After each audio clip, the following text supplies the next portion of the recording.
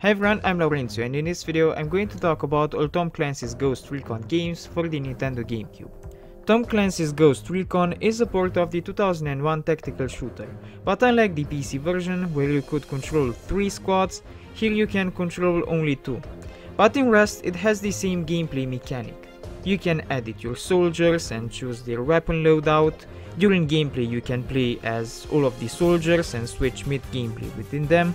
You can issue commands like attack or regroup, and you can also tell your teammates to meet you at rally points by simply targeting the spot where you want them to meet and pressing a button. And there's a difference between the PC version and this one. Here you get a threat detector.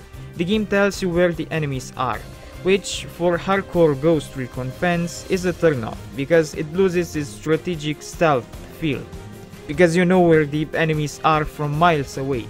Also, compared to the PC version, the GameCube one looks ugly. If you were to play Ghost Recon and had the option to choose, I will recommend you to play it on PC.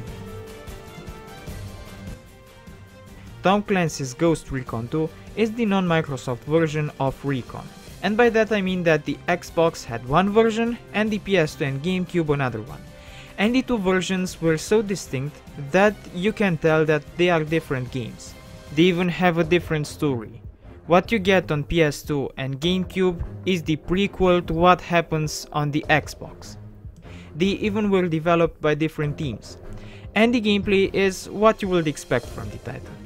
But to get to the gameplay, you first have to wait through long loading screens. And after all that time waiting for the game to load, what do you see? The frame rate chugs.